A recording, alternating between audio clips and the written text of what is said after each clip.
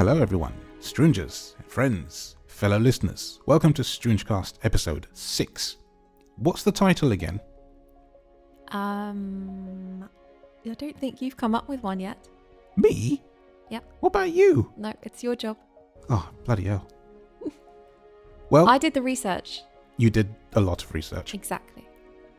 Well, it's to do with Icks anyway. So I suppose just that one word and people will be looking at that going, huh? Like I was. Well, you could call it Ick-Tock, because I did get some of these from TikTok. I like that. There you go. Well, you guys seeing this will have already seen this, but we just decided this 7 seconds ago. So welcome to Ick-Tock. So take me by the hand, my dear, and tell me, what road are we travelling down today? Okay, so we're going to talk about Icks. Our Icks, some of our family Icks, and some very strange ones from TikTok, like I said. But I don't know what they are. So that means if I don't, probably lots of other people don't as well. Yes. What exactly is an ick and why?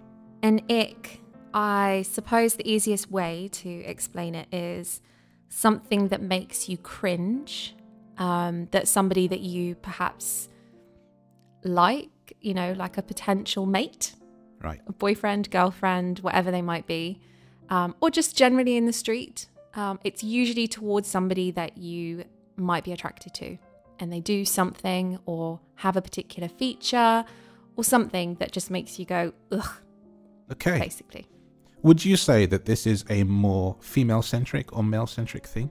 Well, interestingly, whilst having a look through TikTok videos and everything, I would say that 90% of what I found was icks that women felt towards men. That's what I thought. Because until you mentioned it, I had never heard of this. I think maybe because women tend to be a bit more sensitive, we pick up on the little things, whereas men are just a bit more blasé about it. I'm generalizing, obviously. This is just what I've come across. And one of the big things that does stand out is that for women, a lot of these things are, you'll see, probably quite trivial. Right. And generally just things that just sort of make us go, oh, I don't know, I'm not Ick. sure about that. Basically the ick, yeah, the cringe factor. Whereas the ones that have come out from men about women tend to be more based around their appearance or their personality. Okay. They tend to be a bit more serious, I suppose, than some of the ones that women feel. But we'll come across those. I think I'm intrigued. Yeah. Right then, take it away. So I thought it might be quite fun to do our icks first. So just to sort of give a rough idea. So for me, something that I would have really, really struggled with if you'd had this is long nails. Oh, yeah. I do not like long nails on a man. And I'm not talking about certain men that like to have long false nails, have them painted, have them, you know, get their nails done. That's completely different. I'm talking about just very long, overgrown, Unkempt. not unkempt nails. That for me is not a good thing. And I spoke to Alice about this the other day as well. We were discussing it. And for her, she said wearing their trousers too low. Ah, yes. So, Show your underwear. or even not, I mean, sometimes they then have their jumpers quite low to cover that. But when they have to then do the waddle to keep their trousers up, Oh, wow. that just, it's so ridiculous. And watching those boys, because I say boys because usually it's teenage boys. If you're past 18, 19 and you're still doing it, you really need to evaluate your life, I think. But so these boys that wear their trousers too low and then have to waddle, watching them run for a bus might actually be the funniest thing I've ever seen. We should call it the penguin perch. Yes, absolutely. So that was... Or the penguin shuffle. I need something alliterative. I can't think of anything. Someone in the comments, penguin what? What goes with P when you're running for a bus? Also chewing with your mouth open. Nah. So when you're eating with your mouth open. That is a common one that has come up again and again from most people that I spoke to. That will be mine. Yeah. it's not good. Or talking whilst you're chewing and eating, that's also Just don't a big no. Don't talk to me when you've got food in there. No. Save it. Whatever I it also is. really struggle on podcasts, other people's podcasts, obviously, because we wouldn't do such things. But listening to a podcast right close up in your ear when someone is chewing, swallowing. Yeah, I have a thing about that. Anyway, so, and the other one that Alice mentioned was when boys wear too much like gel in their hair and it just looks really slimy and greasy. Ah, yes. She doesn't like that. Jake's one. Jake doesn't really have many. He's not really particularly interested in girls and stuff yet. So, but the one thing that actually made me laugh was when girls have really, really long, thick, fake eyelashes that make them look like bugs. Oh, yeah. Yeah. So he said, like, you know, a lot of girls in his class at school have these big, thick, fake eyelashes, and when they blink, they flutter. Oh, yeah. And it just looks really stupid. Like, they can barely open their eyes all the way. Very heavy. Yeah. So that made me laugh. So then I asked my sister what hers were. So this is my sister Charlotte's. Mm-hmm. So her, I mean, she has the usual, the chewing and talking, you know, with your mouth full, all of that. It's just good manners, really, not to do that. Exactly. So her main one as well was when you're talking to somebody on a dating website and almost immediately they ask you for your number. Don't do that. So she does not like that. That's cringe. It is a bit, and it also kind of... And it's creepy. Yeah, it is a bit creepy. It's too much too soon. So... All of that. Take it slow. That's a good one, actually. Also, dirty nails. So not just long fingernails, but also if they're dirty. Well, yeah, you don't know where they've been. Exactly. Clean hands is the way forward. And men who come up to you in the street asking you for your number or details. There's a lot wrong with that. Yeah. To be honest. There is. And I still find it really bizarre that men think that that's acceptable. And I wonder how many women actually... Just give it. Just give it or are impressed by that. Because everybody that I know who this has ever happened to has always been offended, really, because it's usually done in quite a sleazy way.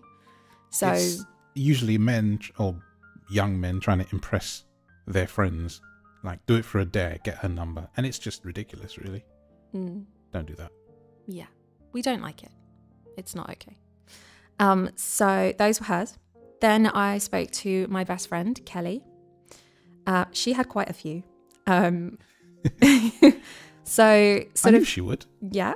Basic ones, swearing, bad manners, smokers, you know, all that kind of usual. Gamers. She's not keen on gamers.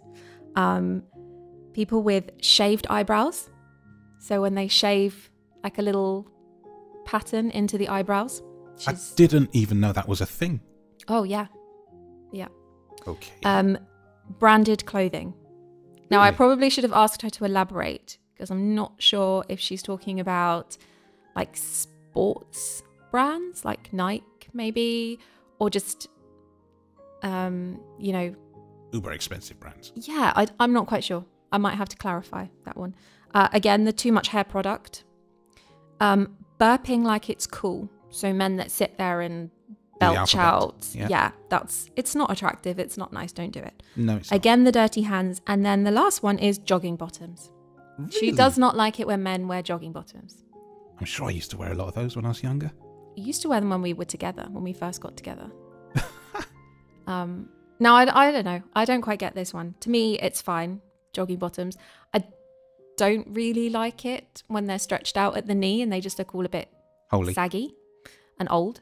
But Yeah. that's kind of the same for any trousers, really. So, yeah. That's really interesting. I mean, jogging bottoms. I know. I guess it's just she just does not find that attractive Fair in a enough. man. So now you've heard ours, as in me and the rest of the... Motley Crue. Yeah. What about you? Can you think of any? Yeah, if you were a smoker, it wouldn't have happened. Mm-hmm. I cannot think of kissing a smoker, no. No. Snogging a smoker is even worse. No doing. No go. Anything else? Most of the rest, chewing. Mm-hmm. Mouth wide open. And I have, unfortunately, a friend who does this. He's male. And he talks to me on the phone sometimes. Rarely nowadays. And he'll buy food on the phone to me and eat it. And I just can't take it. Yeah, that's not good. I don't want to hear that. Mm. Tell me whatever it is, however unimportant or important it is, when you're done with your food. Yeah. I agree. But I think also, I mean, we've been together long enough that I've probably forgotten most of mine. If I had a need to really begin with. Yeah. That is true. I suppose actually thinking about it, which we did talk about before, was that you didn't like the text speak. That is a thing. Yeah. That's so true, that would actually. have been an ick for you. And you didn't email like that. And because we're so old, we used email to start dating. She emailed me because going back to episode 3, was it now? I think. Yeah, something like that. Maybe the Gumtree one. Anyway, she emailed me using Gumtree, and she didn't write like "Hello M8, how are you?" as in letters.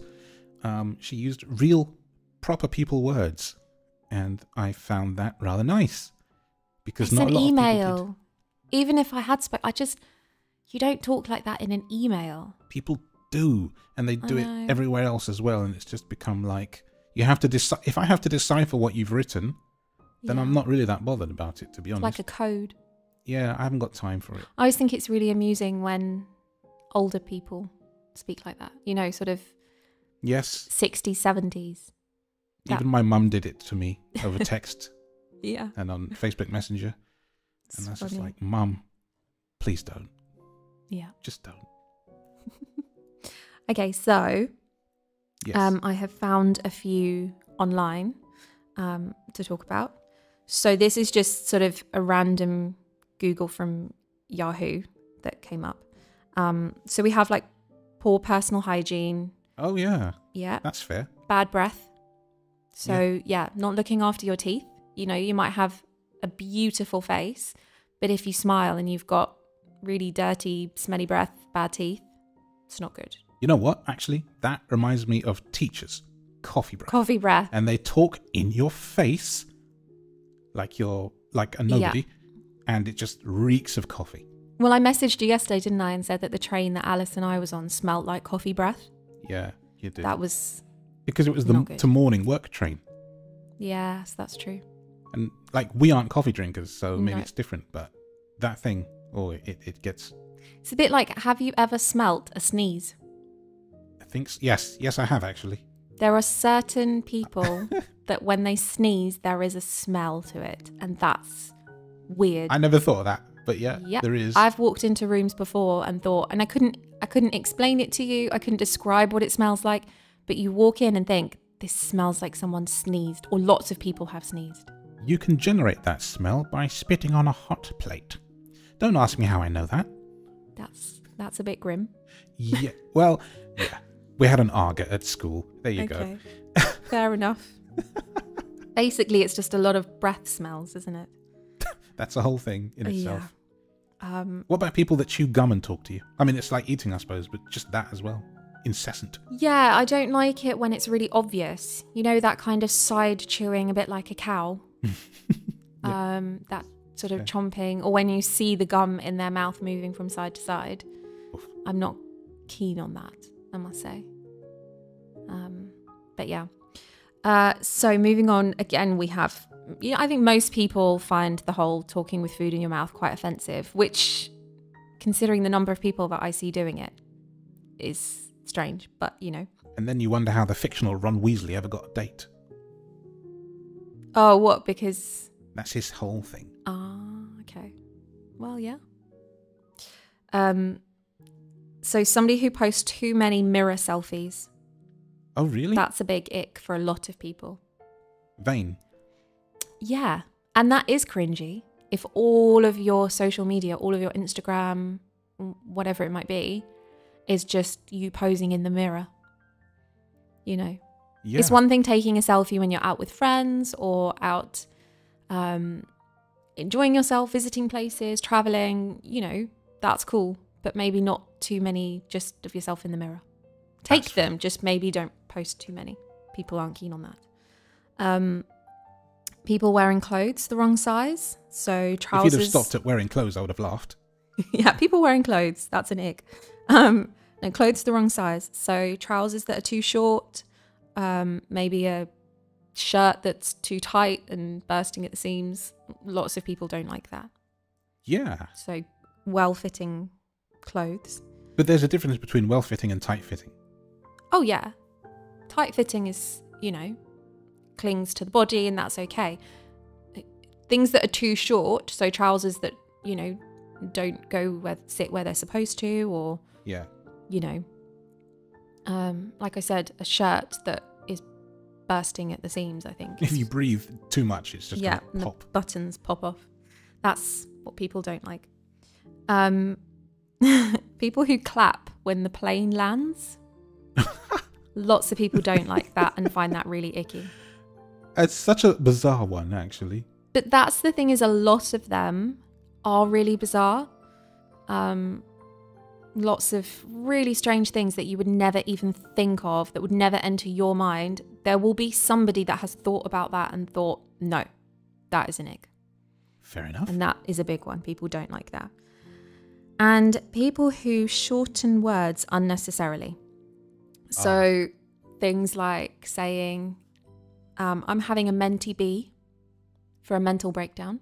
Don't do that. Or the cosy lives, cost of living, things like that. That, I hope, is not just some kind of scouse thing. The last one, anyway. Cosy lives. No. The other one is just dumb. Yeah. But you'd be surprised how many people do that. Yeah. So those are not Brekkie. liked. Brekkie? That's not too bad. Yeah, see, that's not too bad. No. I think it's quite dependent on the context and the placement. Yeah, because, people say hollybobs. Oh. Now, I would never say that, but I don't think I find it offensive or irritating. But then there are some where it's just like, oh, come on. Yeah. I just can't think of any off the top of my head. I think this is, the kids mentioned something about brain rot words the other day. I feel like we're delving into that territory a little bit. I don't remember that. I don't know any other words because Okay. I'm not young enough anymore, but they said that there were words that, words to do with brain rot. And the teachers didn't like it. Wasn't there a whole discussion about, I think Jake mentioned it the other day. Okay. I'll have to ask them. Speaking of which, actually, good segue, we're going to have a Meet the Kids podcast at some point soon, probably during the half-term holiday. Yes. So if you have questions for our kids about anything we've talked about, or, being kids of one blind parent or anything like that, let us know. And we can get them to answer them. Yes. As much as possible. So then I found a few from TikTok, because that is where you find the most bizarre. Just a few. Yep. And this is specifically women's icks towards men. Flapping their arms when they take their coat off. So when you're shrugging your coat off of your shoulders, that you flap your arms around like a bird, kind of, to get it to come But off. I'm free. Yeah. Women don't like that. Well, women on TikTok in this video. I'm not talking about me. None of these are my icks particularly or anything. These are just what I have found on TikTok. Particularly. Yeah. That's shortening. Well, it's not even. It's just bad English, isn't it? Yes. Right then. Wearing big swimming goggles. So the ones that cover half of your face and sometimes your nose. The woman on TikTok from this video found that a big ick when her boyfriend did this on holiday. Wow. Yeah. Guys taking selfies. Apparently that's an ick too. Huh? Mm-hmm. I don't know. This is just what I found. If you have a cool thing. Well, I don't know. Yeah. I did that with a vinyl record once. I didn't think it was that bad. No, not at all. Drinking through a straw. No, I like making the noise with the straw. You Leave me alone. do. Yes. I can make a straw like a panpipe. Mm-hmm. It's my thing. Climbing down from the top bunk of a bunk bed. Don't have one anymore. No. Did as a kid. I mean, I don't think you can have icks towards kids, but yeah. Having a bath instead of a shower. Well, maybe if you've had a hard day's work at the gym or anything like that, you want to relax your muscles. Exactly. To be honest, I'd just be, happy that they're having a wash. Yeah. Just, as long as your partner is a clean person and doesn't smell, why does it matter how they get to that point? I feel like as a man, I have to counter a lot of these. Well, yeah. Running for a bus with a backpack on. How is he supposed... Am I supposed to take it off and then be like one side heavy? Yeah, apparently. No. I don't know. Because there were quite a lot of even just, when you're walking and you sort of trip up. Yeah. That gives some women the ick. And you trip. When you so trip. Something you can't help because like a piece of pavement's raised higher than the last part. Exactly. Nice. I mean, there was absolutely stupid ones that I haven't even bothered writing down because they're actually just dangerous. Things like putting a seatbelt on. Can you just not? Yeah. Having a valid driving license. I mean, they're just absolutely bizarre. And I think they speak more about the women that have these. Some people just be trolling. Seatbelt. Yeah. You want to die in an accident? Be your guest. Not my guest. Be your guest. Tomato stains around the mouth. Oh, interesting. Yeah. I mean, to be honest. It's personal hygiene again. It is personal hygiene, but sometimes these things happen. You don't always see it. Well, because no. you're not taking a mirror selfie to find out. Exactly. Don't mind. So I tried quite hard to find some for men towards women. Yeah. But it is much harder. I think so. I think we we have different brains. We know the whole Mars Venus thing. Mm-hmm. And listening to these, I'm honestly most of the time just going, what the hell? I don't know where I stand. Yeah. And I think a lot of men listening to this probably be similar, possibly. Absolutely. But and I think women, it would feel a bit like, what can I do then? If I can't wear goggles, I can't drink through straws, I can't run for a bus. And I can't wear a seatbelt. I can't wear a seatbelt, all these things. What am I allowed to do? Sit. Yeah. Look statuesque. In my big, tight shirt. But not too tight. Very tight. All the tight. So the ones for men towards women are if she snores. Wow. That's an ick. If she's talking in the third person. Never do that. I can understand why that would be a bit annoying, to be fair. It kind of goes along the same vein of some men don't like the baby voice. Oh, yeah. Yeah, I can understand that too. Sorry. Especially if you talk to me in that voice. Yeah, I mean, people sort of have a voice that they talk, to babies and small children, and that's okay. I think it's okay. It's a context thing. Again, a lot. Exactly. It's context, isn't it? Shoes that are too small for them. So usually we're talking about open-toed sandals and the toes touching the floor when they walk. Speaking of that, remember your sandals thing? You didn't mention that. Socks and sandals. Yeah. I'm not a fan of socks and sandals, no. No, she really isn't. No, I'm not. But you're not the only one. I know a lot of people do not like. Sorry. A lot of people do not like that. No.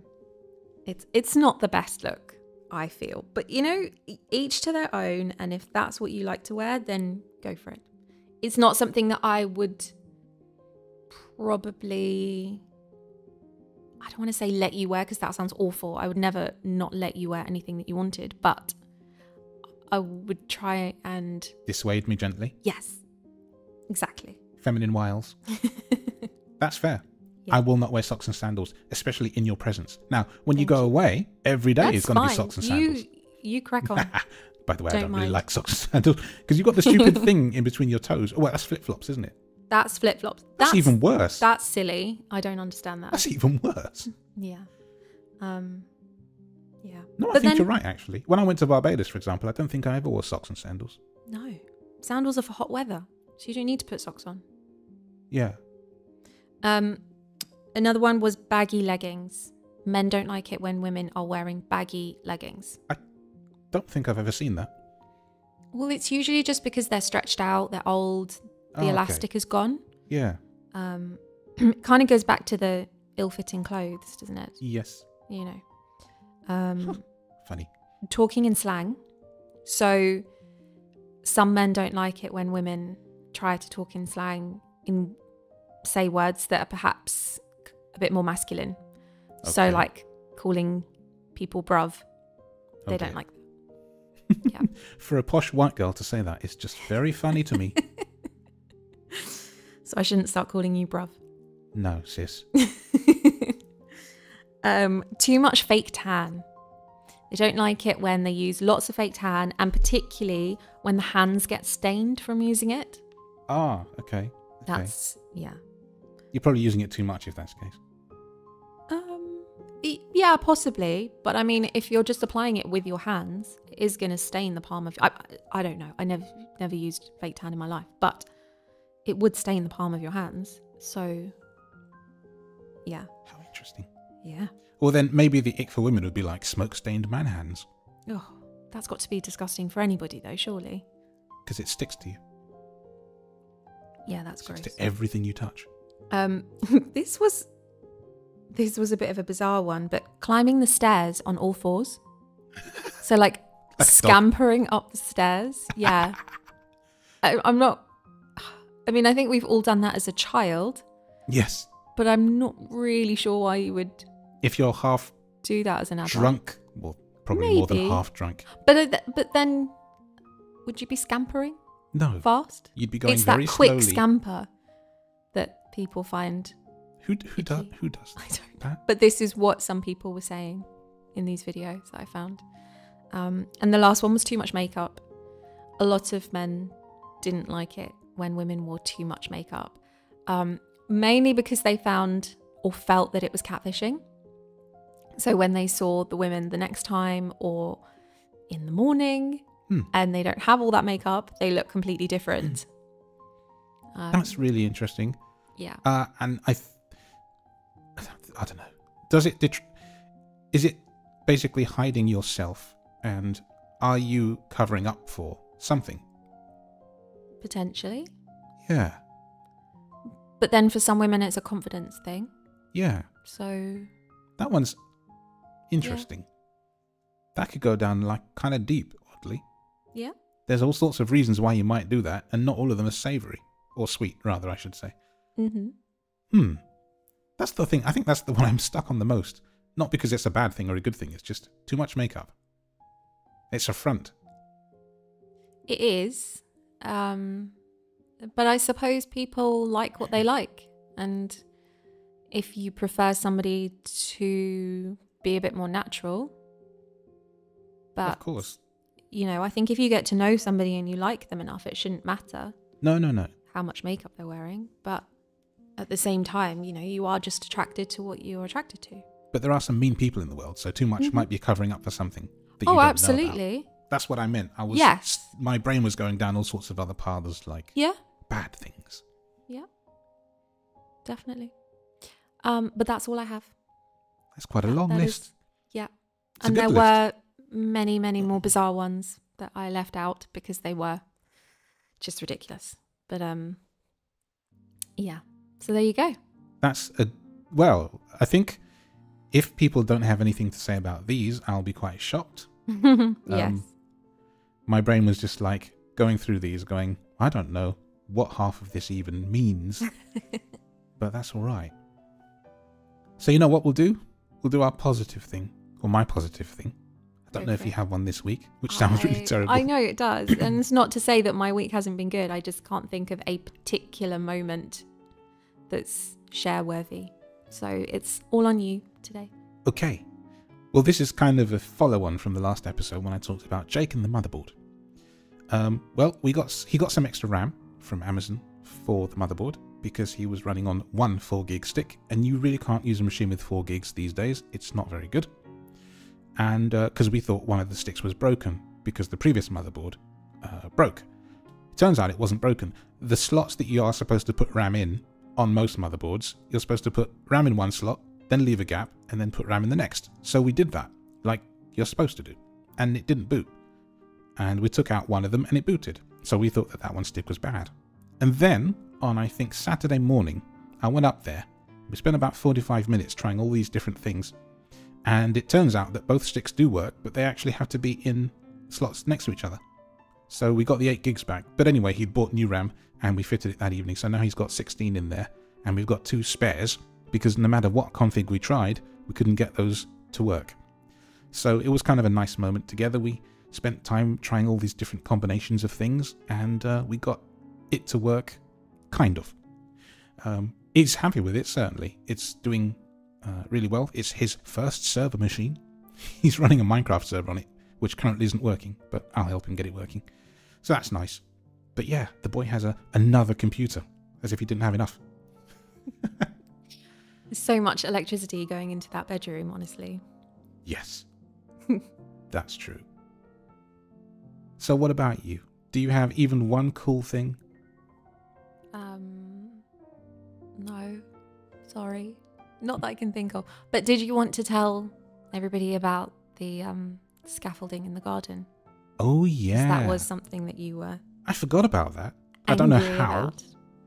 Yeah, so yesterday, when we were recording this, I woke up to... Well, I say woke up. I was sitting on my chair where I'm sitting now, and I had only recently woken up, I suppose, to a lot of noise and talking very close to the window. And the thing is, the window/door is our back garden. It's not a shared space. And I could hear a lot of poles and banging, and I was like, what is that? That's closer than I'm sure it should be. So I stick my head out the door, and there's 2 builders. Hello, mate. It's like, you're in my garden? Like, yeah.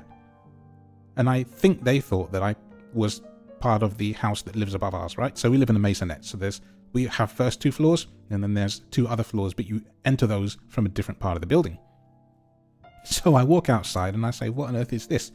And they're like, oh, we're just doing scaffold to fix the leak on the roof. But the thing is, we weren't informed. The tenant who lives above us must have talked about a leak coming into their flat, and so the scaffolders maybe didn't ask the right questions, or the people who booked it. But what they should have asked is, how do we gain access to this and whose garden is it? But they didn't. I think they maybe just made an assumption that the tenant owns all the garden. But this is a private garden, and so the builder just climbed over the wall and started putting scaffold up, and I was quite annoyed about it. So I contacted the landlord, and they also didn't understand how it happened either. It was all a bit weird.